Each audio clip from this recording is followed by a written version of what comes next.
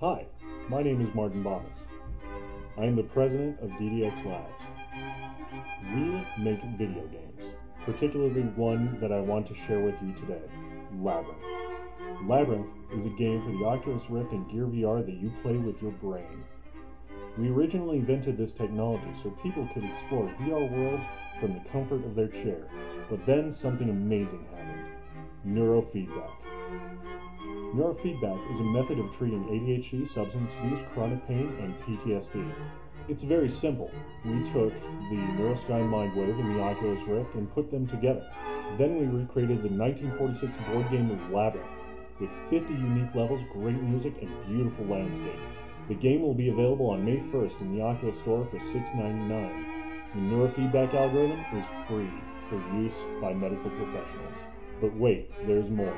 Is treating hundreds of thousands of people with ADHD, chronic pain, substance abuse, and PTSD not good enough for you? How about cancer? That's right.